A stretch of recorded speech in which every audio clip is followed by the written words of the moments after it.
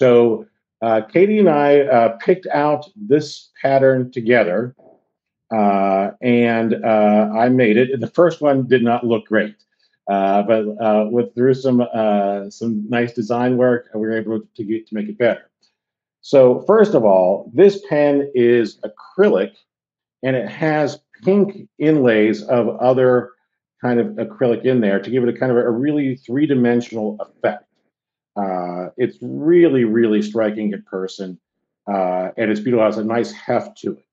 On it, it also has, there we go, maybe if I adjust this a little bit less or more, here we go. I have your pictures here as well that we're throwing up. So, okay. So we can get the close-ups. It has Swarovski crystals, both for the pink ribbon along the belt here, and then a big one on the top. It's a pretty hefty pen. It's a nice little twist pen that really, you can see it goes up and down. There you go. So this one is up for auction or for auction right now. A pen like this would typically go for about $120. So if you want to put a bid on it, you can go over to eBay and do that right now. This is the first one that's up there now. When this one goes, there's a couple others. And should I show them now, Mike? Or yeah, go for it. Give a little preview. All right. Number 2. It's another pink one. This one is made from pink marble that I turned. It's a reconstituted stone. It's actually stone. Like it's cold like stone, and it warms up in your hand. It has a nice heft to it. You can see the nice little veining in there. It was really, really, really hard to make. It really is very striking in person as well. It's one of the heaviest pens I've ever made. If you can imagine writing with marble, this will definitely be noticed by anyone that happens to see it.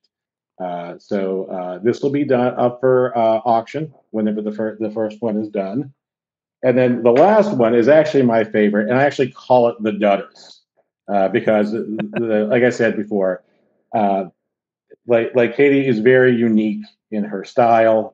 She wears her wild sensibilities like a badge of honor.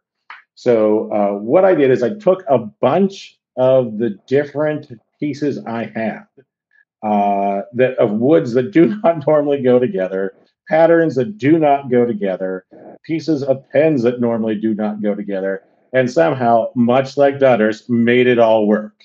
So with that, behold the Dudders.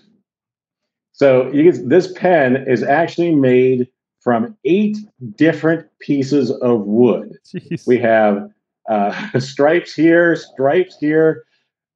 We have solid wood here, which is a beautiful oak. More stripes here in the middle. You can see that. Another band of stripes down here, which is actually 3 different pieces of wood together, and a little tiny bit right here at the end, a little bit of a rum barrel, taken from a barrel from our friends at Maggie's Farm. So it's a little bit of everything. But here's my favorite feature. And this is something that at first I thought, is this too corny or is this good? But if you can see in the middle, let me get it right there.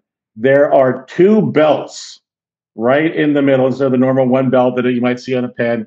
And for me, that is a wrestling champion holding 2 belts at the same time.